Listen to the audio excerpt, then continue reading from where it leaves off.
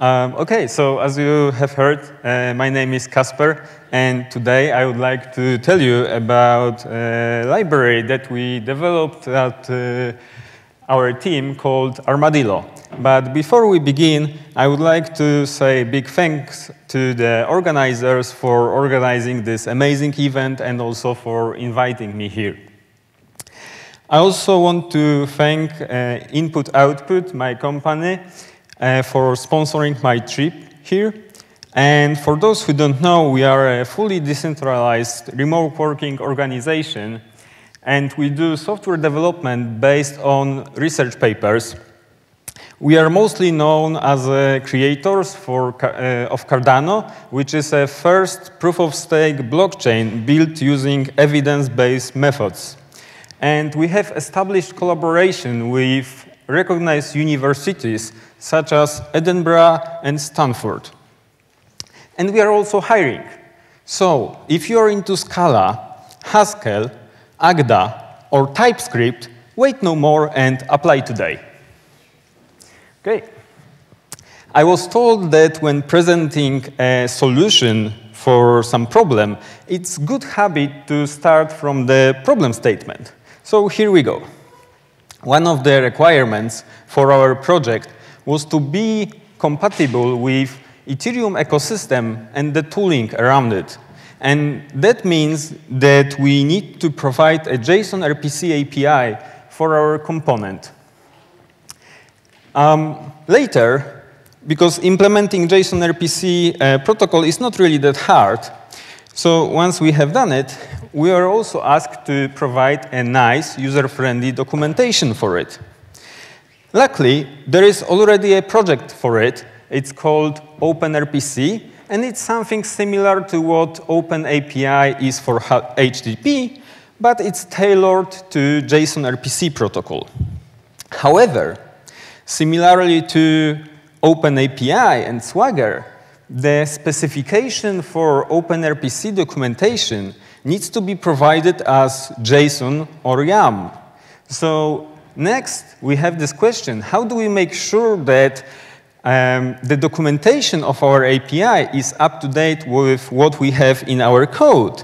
And who is going to write all that YAML in the first place, right? But before we go further into the solution, first I would like to give you a refresher course about JSON-RPC protocol. So it was created in 2005 as a JSON-based alternative for XML RPC. And as you may probably know, RPC stands for Remote Procedural Call, which was a very popular communication pattern back then. Last revision, 2.0, comes from 2013, and this is what we will be focusing on throughout the rest of the talk.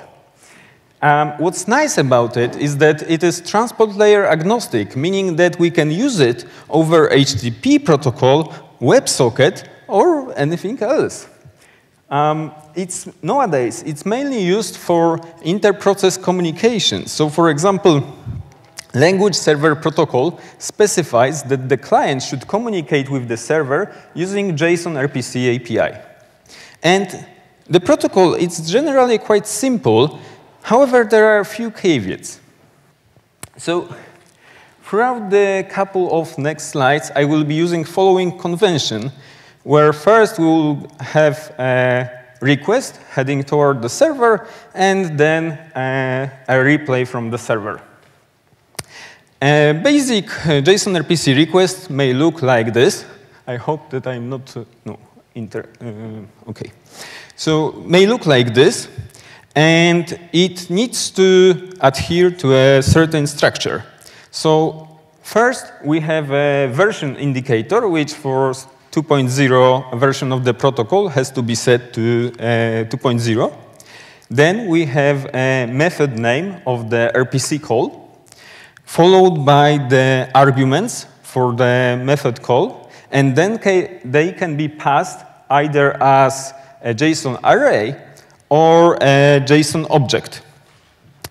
And then we have ID field, and I will cover it a little bit later. When it comes to the response, it also needs to follow a well-defined structure. So we have, again, this version indicator, the ID field, and a result field that will carry the server RPC call payload. And in case of the error, instead we will have the error field. As I have just said, we can pass the arguments for the RPC call using a different encoding, just by encoding them as a JSON object, where each argument is a property of this object. This is a little bit more verbose, but also less error-prone, because you no longer have to rely on implicit arguments of the parameters in the array. And they are called, respectively, by position or by name passing styles. OK. JSON-RPC protocol also supports sending notification. A notification is a special kind of JSON-RPC request that server should not respond to. And every JSON-RPC request can be turned into a notification by simply removing ID field. We can also call multiple RPC methods at once during a single request by using so-called batch requests. And those batch requests are basically a JSON array of JSON-RPC requests. And in that case, in return, we will also get a JSON array of JSON-RPC responses. And here comes the importance of the ID field, because we may use it to match the responses with corresponding requests that we have sent, because they may actually be returned in a different order. We can also mix notifications and regular requests within a single batch request, and in such case, in return, we will only get the requests that we send not as notifications. OK, so now, equipped with the understanding of JSON-RPC protocol, we can proceed further and flesh out our goals. So, first of all, as we have already established, we want to have always up-to-date, automatically generated documentation. We also want to fully support JSON-RPC 2.0 specification with all those batch requests, notifications, and whatnot. We would like to express our endpoints as regular values, because we think that that's idiomatic to functional Scala. And we also like this approach that Tapir took, for example. As we have already written some of the endpoints using previous initial approach, we want to have ability to run our legacy endpoints side by side with the new endpoints to allow for incremental migration of our API. And we want to support multiple JSON libraries, so we won't be limited to using a single one, and in the future we may be able to migrate to use some other JSON library. And the same story actually goes with HTTP servers. So if you are familiar with Tapir, you may think that it actually may fulfill many of those goals. And that is correct. So we investigated Tapir as a possible solution. However, Tapir is deeply rooted into HTTP protocol. Tapir is all about expressing HTTP endpoints, and JSON-RPC is like a layer on top of it. The HTTP protocol is only a transport layer, and JSON-RPC doesn't care at all about it. If we take a look at how JSON-RPC requests that are being sent using HTTP can look like, we can see that we need to have some method for the HTTP call. So the convention is to use post method. We need to have some path. And again, the convention is to just use the root address. And that's all. Then we have the JSON body, which you don't really know what it really represents until you decode this method name, which tells you which endpoint you are calling and how you should decode your method call parameters. So if you try to express this as a Tapir endpoint, you will start with the basic and empty endpoint, then a method post, then we will have a JSON body that is this generic JSON-RPC request. And as an output, we will have, again, a JSON body, which is optional JSON-RPC response, generic response, because we may have notifications that do not return anything.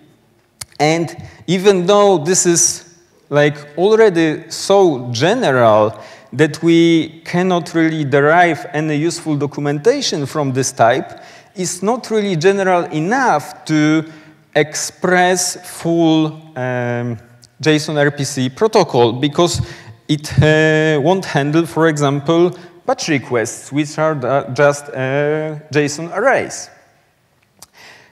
And yeah, this will be the type under the hood. So you can actually read more about this on the following issue. And because of that, we decided to roll out our own solution. However, even though we have not used Tapir directly, we took a lot of inspiration from Tapir. And throughout the rest of the talk, you will see a lot of similarities between these two libraries. First of all, because they solve a similar problem.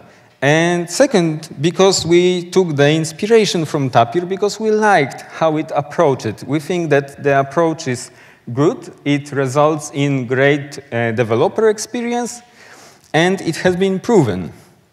Obviously, we could have written it in a different way, by why change something that works so well. So if we take a look again at this JSON-RPC basic request that I showed you before, and try to define an endpoint using Armadillo, it will look somehow like this. First, we need to call the JSON-RPC endpoint method, and we need to provide the method name argument. And we need to do this because, in contrary to HTTP and Tapir, there is no such thing as empty default endpoint. Every JSON-RPC endpoint needs to have a method name. Then we can provide input parameters, and we can concatenate multiple of them. We can also specify the result type. And this will give us in return JSON-RPC endpoint with following type signature. We can also attach server logic that will be parameterized by some effect type. Here I'm using ID monad just for simplicity.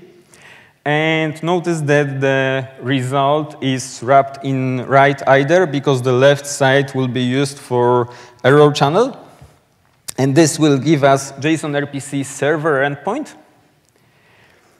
And you may wonder why I actually specified input parameters in this way. Why not have a single param that has a type of tuple of ints?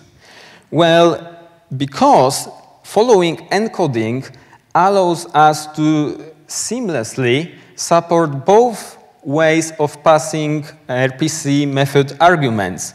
This endpoint will, out of the box, support passing them as a JSON array, as well as a JSON object using the named style.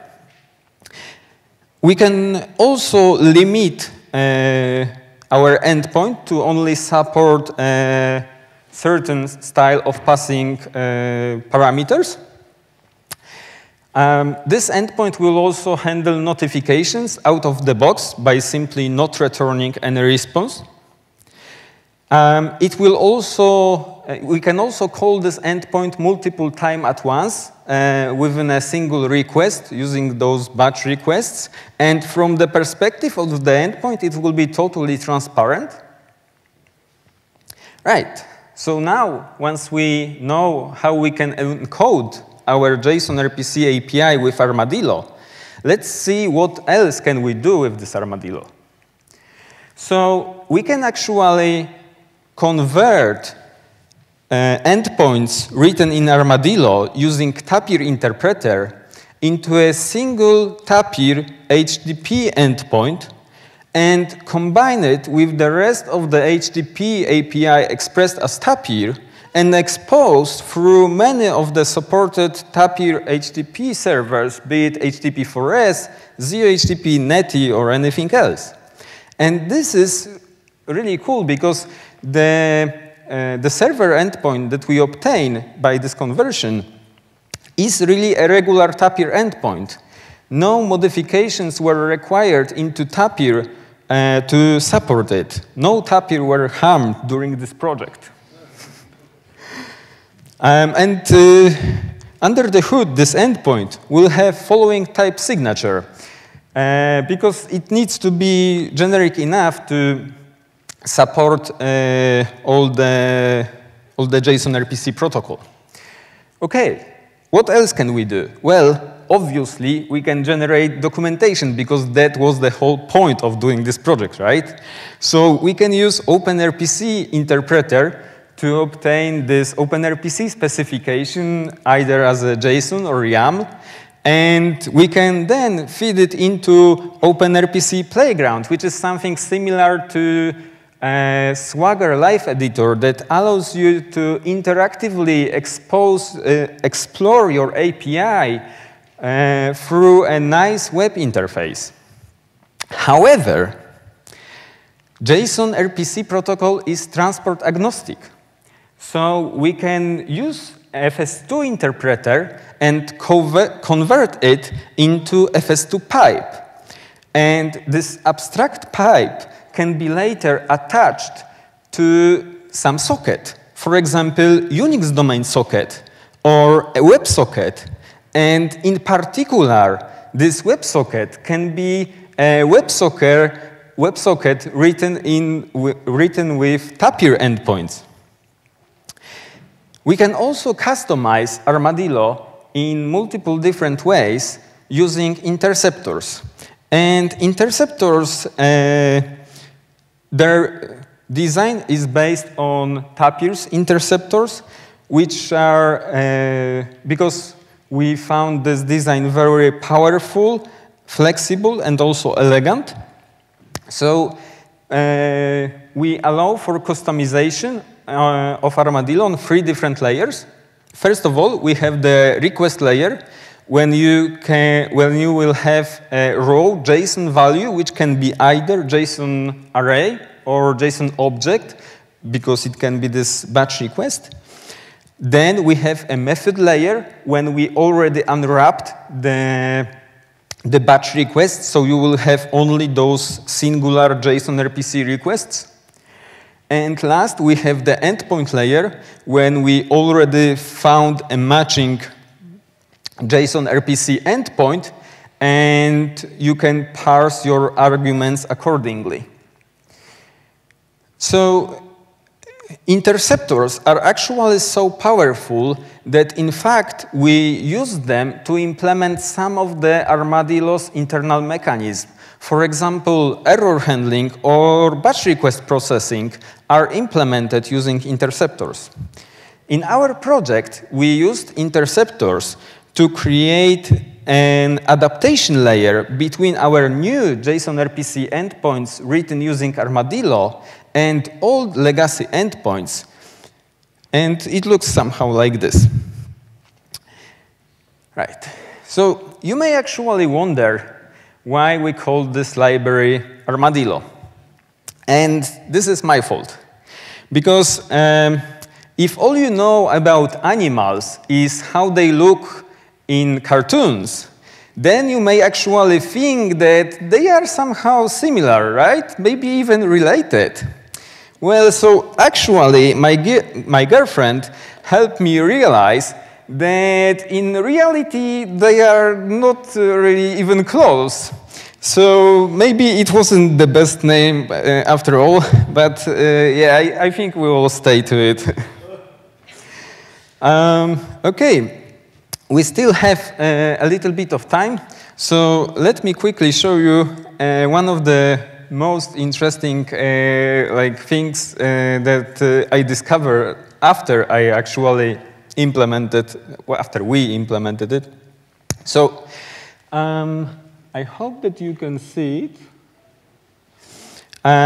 Here we have a definition of JSON-RPC greeting endpoint that can accept name and output greeting. And we have this very simple server logic which returns hello name. And here I'm using this FS2 interpreter with Circa JSON support. And I'm converting the endpoints into FS2 pipe. So this is an FS2 pipe. Then I'm specifying a Tapir WebSocket endpoint. And I'm saying that the WebSocket will be handled, WebSocket messages, frames, will be handled by FS2 frames. And this is just a definition of an endpoint. So here I'm attaching to this endpoint server logic, which will actually invoke my FS2 pipe that I obtained from converting Armadillo. And this gives me WebSocket roots. And those roots I can pass into Blaze Server Builder that I later create and execute. And once I have created the backend, I can actually construct a very simple HTTP request and process response as a WebSocket. And once I have this WebSocket obtained, I can actually use it to send this handcrafted JSON-RPC request. And hopefully, in return, we'll be able to print the response. So let's see how it works.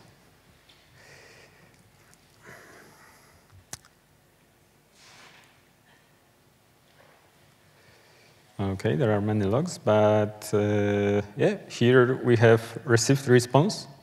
And hello, John. Right. So I'm really happy how it turned out, because JSON-RPC is really something on top of HTTP. And I'm happy that we were able to preserve this relation with Armadillo and Tapir, because Armadillo is something on top of Tapir, like a layer 2 solution. So that's actually all what I have prepared for you today. Here are the links for my presentation and how you can find me on Twitter. I hope that you enjoyed this presentation, and if you have any question, I will be happy to answer them.